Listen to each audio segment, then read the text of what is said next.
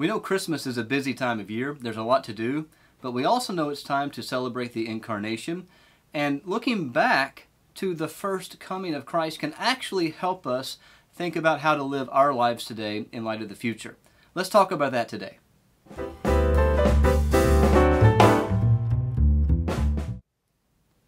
Hello, welcome to Clarity and Brevity. Today I'm joined by a special guest, Dr. Jonathan Gibson of Westminster Theological Seminary, where he teaches Old Testament. And today we have a chance to talk about his new devotional book, O Come, Emmanuel, published with Crossway, which is a series of daily devotions preparing us for Christmas. So with that, Jonny, welcome to the show, and tell us a little bit about why you decided to write this devotional. It really came out of my own dissatisfaction with my own preparation for Christmas. I love Christmas. It's my favorite time of the year. I love getting ready for Christmas, the wreath on the door, the Christmas tree, the fire lit, the presents under the tree. But I always find myself rushing out on Christmas Eve to the Christmas carol service at church, thinking, flip, I haven't actually thought much about this time of the season or what I'm about to go and meditate on in the Incarnation of our Lord. And so I've always been wanting to prepare better for Christmas Eve, Christmas Day, as a time of worship. And so it's really come out of my own dissatisfaction with my preparation for the Christmas season, wanting something more orderly, something more mystery evoking, something more worshipful. And so that's the origin of this devotional. So this devotional goes through each day. It opens with a meditation on the Incarnation of Christ. Mm-hmm. Tell me about some of those meditations. What is it about the Incarnation that maybe as you put this book together and reflected on it, what are some of the amazing mysteries of the Incarnation that you're taking to heart as you think through Christmas this year? Well, first of all, it is a mystery. The Apostle Paul calls it that. In 1 Timothy 3:16, he speaks about the mystery of godliness, and then he has a number of little taglines to summarize the gospel. We might call them tweets today. And the first one is God manifested in the flesh. And for Paul, that's a mystery, that the eternal God, who is outside of time, should enter time and assume a human nature in the person of his Son. And that is the mystery. John 1:14, the Word became flesh, and we beheld his glory, the glory of the one and only. And so what I've done at the beginning of each day is found someone in church history who's tried to capture the mystery of the Incarnation. And so it's basically 40 meditations beginning each day, goes from 20th of November through to the 6th of January on Epiphany, when the wise men came to greet Christ, first appearing of Christ to the Gentiles. So it's 40 meditations, and they're all taken from someone in church history, from early church fathers like Augustine, through to C.S. Lewis, who said, in our world, a stable once had something in it that was bigger than the whole world. And so it's just, sometimes it's a short sentence, sometimes it's a paragraph, and it's just my way of sort of stimulating the mind to be in awe of the Incarnation, and then it leads off into a short liturgy of worship, including hymns from the church history as well. Yes, so it starts with a call to worship connected to the coming of Christ, either from the Old Testament or the New, and then there's an Advent hymn leading right up to Christmas, and then around Christmas they become Christmas carols. You know, O little town of Bethlehem, hark the herald angels sing. And then the hymns move towards being Epiphany hymns, the appearing of Christ, the star, and the wise men following the star, and the shepherds coming to see Christ. So the hymns sort of shift towards that. So that's the adoration element at the beginning of each day. Yeah. So, as you mentioned Epiphany and some of these rhythms, maybe you can contextualize this for us in the history of Reformed worship. Is it common to come to Christmas and have a separate season of worship services? How does that fit with the history of the Reformed worship? Something else you've done some work on? Yeah, so, Advent was first observed from about, I think it's the 4th or 6th century, as Christians were preparing for baptism. And then around, I think it was the 4th century, it became associated with Christmas.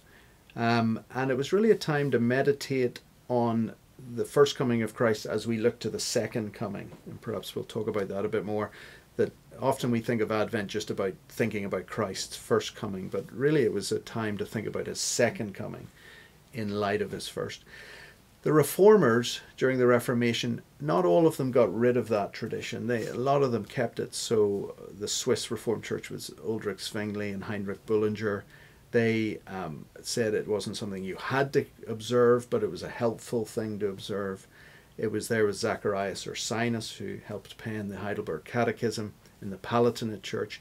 And interestingly, the Dutch Reformed Church, when they met at the Synod of Dort, they codified in Articles 63 and 67 the keeping of Christmas, circumcision of Christ, Good Friday, Easter Sunday, Pentecost, Ascension Sunday, Pentecost Sunday. These were actually codified into the Dutch Reformed Church. Calvin took a bit more of a moderate approach. He didn't want it to hold equal status to the Lord's Day, the weekly Lord's Day, and I would be the same as that. But he, on one occasion, broke off preaching Lectio Continua through the Bible, and for 2-3 months he preached on the Incarnation and the Nativity of our Lord around Christmas time. So, even Calvin was willing to observe it in some way. And today, apart from Reformed Presbyterian churches who don't observe it, and some Presbyterian churches, even in most Presbyterian churches, Christmas is observed at some level around Christmas Eve, Christmas Day. And I guess my point is, we all observe it, most of us do, so let's improve our observance of it and meditation on the Incarnation at that time. Mm-hmm. Well, why don't we return to the term Advent? We've said it some, people have heard it, maybe our viewers know what it means, but comment on what Advent means, and maybe say a little more about what you said a moment ago about how the first Advent points us to the second Advent, and maybe there's some hymns or some meditations that you could throw in there as well to illustrate. Yeah, so Advent comes from the Latin adventus, which means coming, and it refers to the coming of our Lord in his first coming. And the scriptures speak about the first coming of Christ in various ways. Galatians 4:4, when the fullness of time had come, God sent forth his Son, born of a woman, born under the law. So that's speaking about that first coming, the advent of Christ. Other New Testament passages speak about the appearing of Christ in that first coming, or the manifestation, like 1 Timothy 3:16, God manifested in the flesh. So the New Testament will speak about the coming of Christ, the appearing of Christ, but then Christ himself spoke about his second coming, which theologically we term his parousia, which is another Greek term. And so there is the advent of Christ and the parousia of Christ. And again, the New Testament apostles and writers will speak of that as a second appearing. They'll speak about him appearing from heaven. And we are waiting for the appearing of our Lord and Savior, Jesus Christ. And so we've got two comings, two appearings, and they're connected, they're contrasted. The first coming is a humble coming, even though he comes with angels singing. Actually, a lot of our Christmas carols convey that it was quite a secret, hidden coming. How silently the wondrous gift is given. So yes, the shepherds saw the angels singing, but there wasn't many other people who heard or knew what was happening. Certainly the people in the inn at the stable didn't know what was happening. So his first coming was very humble, it was very quiet, it was discreet, but his second coming will be glorious, it will be rapturous, it will be public. There won't be anybody who doesn't see it. And so my first meditation in the book by Cyril of Jerusalem is this beautiful paragraph where he contrasts the first and second comings of Christ. One is humble, one is glorious. And so I think connecting them, we get to see the contrast, but it's important to connect them. They're both connected. I call it the bookends of the gospel. Christ comes in his incarnation. he will return in glory. He was attended by animals in his first coming when he was first born.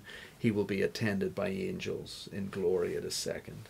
And they're both connected. He came the first time, and as he said just before he left, I'm coming again.